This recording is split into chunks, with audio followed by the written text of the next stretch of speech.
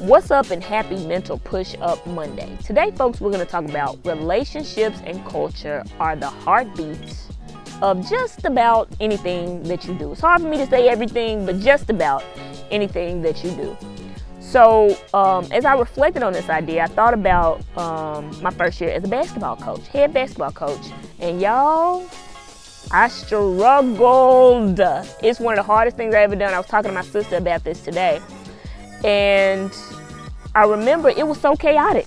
I didn't have any structures. I had parents mad at me, all kinds of things, because I just didn't know. I thought that my job was just to come in here and talk about basketball. That's it. I don't want to talk about nothing else. What's all these other things? Yeah, that wasn't it, y'all. It required so much more. And so the student athletes didn't respect me. I wasn't respectful towards them. I mean, it was just all kinds of things. And so when I reflected on it, I realized it came down to those two things.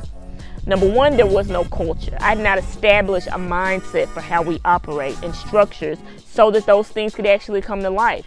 And secondly, I didn't take the time to understand who they were. I didn't have relationships. I didn't say what do you care about? I was like, hey, I'm trying to get you a scholarship, so I'm gonna. Yeah, it didn't work. Maybe you don't want a scholarship, but what is it that you want? So how can I support you in doing that? How can I challenge you to be great? And so when I think about that, I think about my high school coach, Coach Lowry.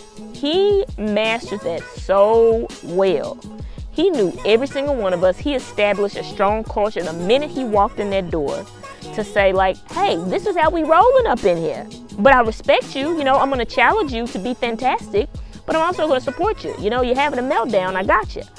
And the relational piece, he really took the time to understand who we were as human beings. Because how he talked to how he talked to me and how he talked to somebody else, it was very different, because he truly understood what buttons that he needed to push to help us achieve our best. He couldn't have done that without establishing a relationship with us. We couldn't have been the team that we were without him establishing a culture of respect, mutuality, and intensity, in a sense of urgency. It couldn't have happened. And so I say all that to say that a lot of things,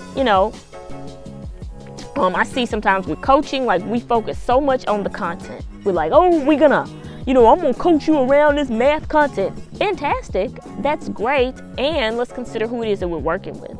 Let's consider, what is the relationship that I need to build with this person?